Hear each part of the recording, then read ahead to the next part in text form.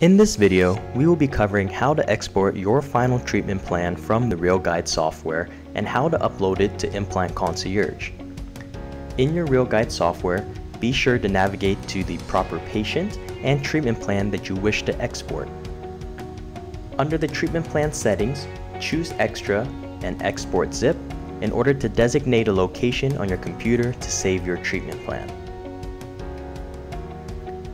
Once you click Save, RealGUIDE will begin zipping and exporting your final treatment plan, and please keep in mind that this may take a couple of minutes depending on the size of the original DICOM as well as the complexity of the treatment plan. Once the export is complete and the progress bar has disappeared, navigate to your Implant Concierge account and open up the patient's case and click on Upload your treatment plan to Implant Concierge. Now you may simply drag your zipped treatment plan directly into the dotted box in order to initiate the upload. Alternatively, you can choose Select Files and manually search for the treatment plan on your computer.